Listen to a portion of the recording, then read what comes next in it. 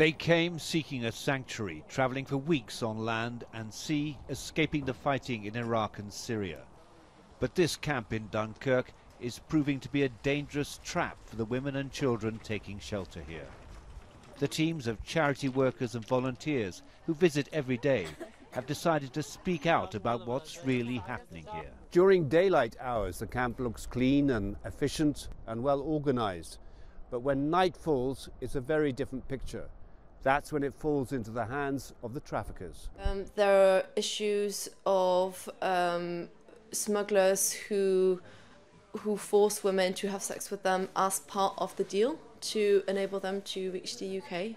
People who are considered vulnerable in the camp, whether they be unaccompanied minors, women, people with disabilities, they're very often pressured similarly into doing things that they wouldn't be, whether those things are sexual or not.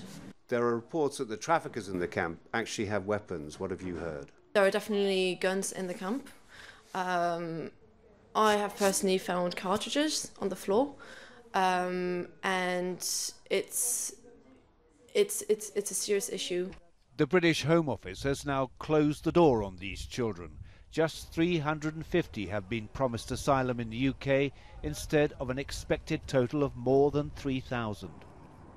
The government said the scheme was incentivising the flow of child refugees, but many MPs reacted with outrage.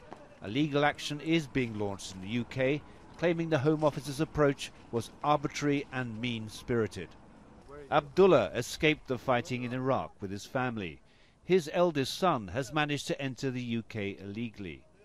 His youngest daughter despairs of ever seeing her brother again. We are worried about him now. His mother is always crying. We want to join him in the UK. Everyone in this camp knows they have not yet escaped their ordeal.